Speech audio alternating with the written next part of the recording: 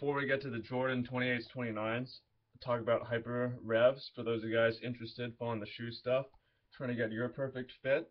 Right, I low cut these and have had plenty of security. And as for an outdoor shoe, I gotta rate them like 9 or 10 out of 10.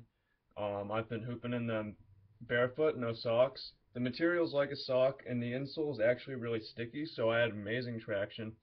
And I don't do any toe drag, so I think the material is going to be plenty durable for me. So I have to say that for outdoor, I really like these.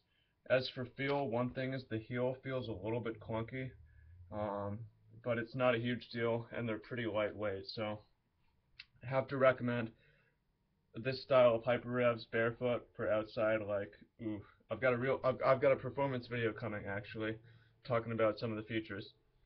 But I found these to be super slippery indoors, right? And the only sticky indoor shoes I have are the Hyper Dunks, and I have them out of size, so I don't like them that much. And I'm looking to get a new indoor shoe for dunking, basically.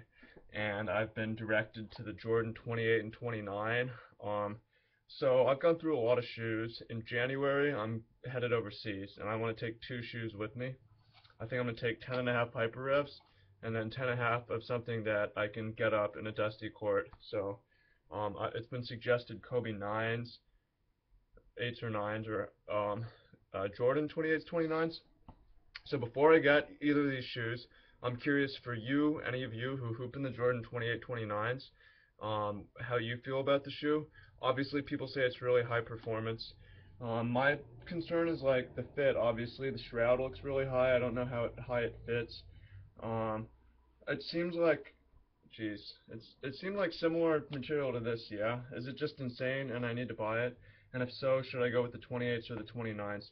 What is more durability, right? I hear about the heel, the airbag popping in the front, and if I want to rock these shoes for like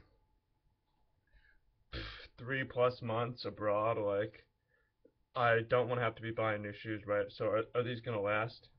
Um, Pretty much. So I guess maybe the Jordan 29s will be hopefully my last shoe purchase this year because the shit's expensive. But any amount of feedback. And for those of you guys into hyper revs, again, I've got a full performance review coming, and um, preview to that is just saying I think they're great outdoor hoop shoes as far as comfort and fit. So thanks everybody, and let's get talking in the comments. Peace.